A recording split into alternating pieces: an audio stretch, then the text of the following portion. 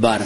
Tanzanite inataraji kujitupa uwanjani kesho kwenye uwanja wa Azam Complex nje kidogo ya jiji la Dar es Salaam kwa kabila wapinzani wao timu ya taifa vijana ya Nigeria Falconets ya Nigeria kuelekea mchezo huo. Makocha na manahodha wa timu mbili kwa pamoja wamezungumzia umuhimu wa mchezo huo, ama wamezungumzia mchezo huo kwa ujumla wake. Tanzanite ililazwa mabao 3 kwa bila na vijana hao katika mchezo uliofanyika uwanja Samuel Ogmudian uliopo jimbo la Benin nchini Nigeria wiki mbili zilizopita. Kila kocha amezungumzia umuhimu wa mchezo huo na jinsi walivyojipanga kuhakikisha wanaibuka na ushindi huo ili kusonga mbele katika hatua ya kufuzu kucheza finali za dunia. Kiufundi watoto tumewaandaa vizuri. Mechi yetu ambayo tulienda kucheza Nigeria tulifungwa 3-0, lakini tuliangalia makosa ambayo yalikuwa yametokea, na baada ya kurudi kwa benchi la ufundi zima tukakaa na watoto tukarekebisha pale ambapo tuliona makosa yapo. Kwa hiyo kiufundi tumewaandaa vizuri kisaikolojia na kwa mchezo.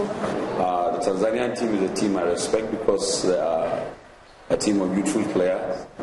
But with the pedigree of Nigeria and Africa, knowing that we've gone twice to the final of the main competition itself, have qualified for every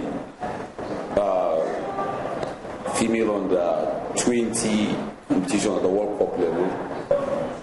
Kwa upande wetu sisi tumejiandaa vizuri kwa sababu mpira ni dakika 90. Wenzetu mechi ya kwanza walijua matatizo yetu. Mpira ni mchezo wa makosa. Walijua makosa yetu wakayatumia, wakaweza kutufunga goli 3 tukiwa kwao. Na sisi tupo nyumbani. Tumejua makosa yao na mapungufu yao yapo wapi. Tuna imani kubwa sana kwa Tanzania na tunawapa hamasa mje kutuangalia. Tunaweza kupindua matokeo kwa siku ya kesho.